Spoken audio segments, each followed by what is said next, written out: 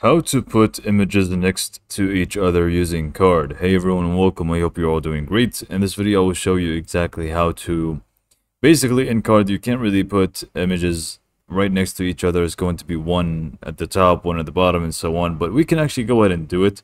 And I'll show you exactly how to do so. It could be 2 pictures or 3, or even more, I believe. So we can just go ahead and do that right now. I'm just going to start out with a blank page here. And you can see now that we can just add an image by clicking on the plus icon, which is the add an element option. And I'm just going to show you, just going to add an image here. And if you try to add another image right next to it, it's not going to work. As you can see, you can try to drag it up here. It's not really going to work. It can either be just above it or below it.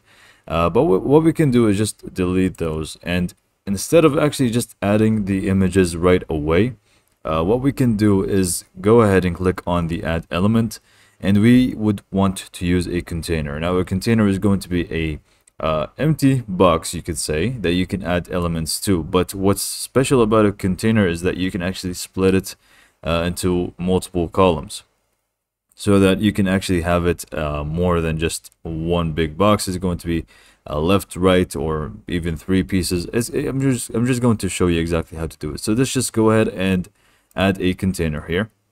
You can move it wherever you want, if you would like it to be on the top of the site or at the bottom here, which I'm going to do.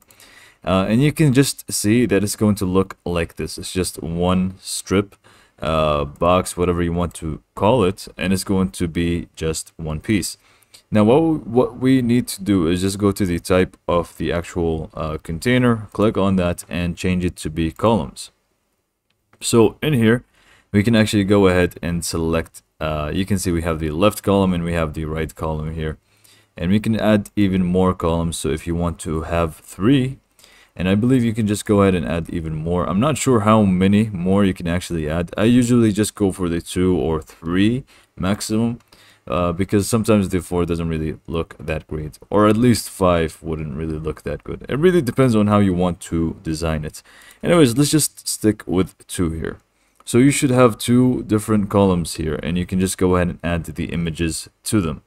This way we can have an image to the left, and we can also have an image to the right. And not only that, but we can actually adjust them respectively. So we can adjust the left one so that it is less than the other one, and so on. So right now it's 50-50 when it comes to the width and also the alignment and stuff. So you can just go ahead and adjust it to your liking. But how do we actually add the images to these 2? It's very simple. Just go ahead and add the image right here. So let me just add one, let me just add another, and we can just move it upwards. I don't want it to be like that.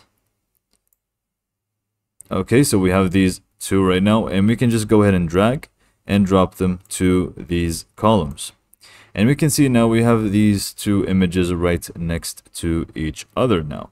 And again, as I said, if you want to add even more, you can just go ahead and click on add, and you have the ability to add even more pictures right next to each other. And this is pretty much how to add images next to each other using Card. Hopefully you found this video to be helpful, and thanks for watching.